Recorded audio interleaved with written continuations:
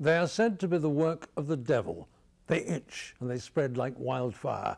Doctors try to freeze or burn them, frequently without success. My granny tells me to get a piece of steak and bury it in the garden. You can also rub them with a copper coin, an old penny will do, but the ultimate cure is to place them in contact with a corpse. Don't count on any of these revolting remedies actually working. Conventional medicine, folklore and even witchcraft fail to shift these ugly things, warts.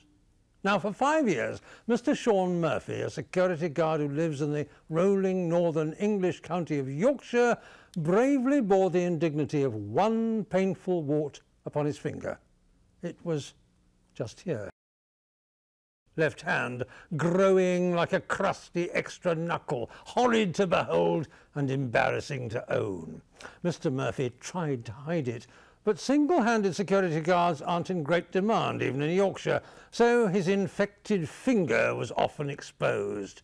The affliction began to affect his sanity. He was driven first to drink, then to theft, and finally almost to his own death.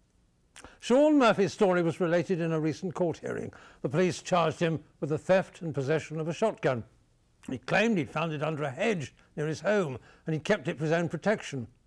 Then one sad spring day, after yet another doctor had prescribed yet another dose of totally ineffective treatment, Mr. Murphy became so depressed with his wart that he started to drink.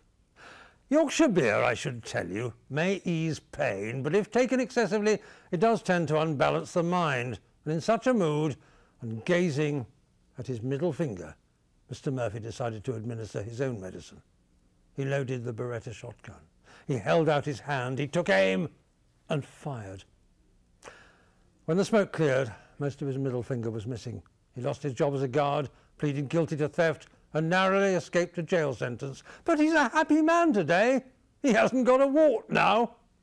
This is Ed Boyle for CBS News in London.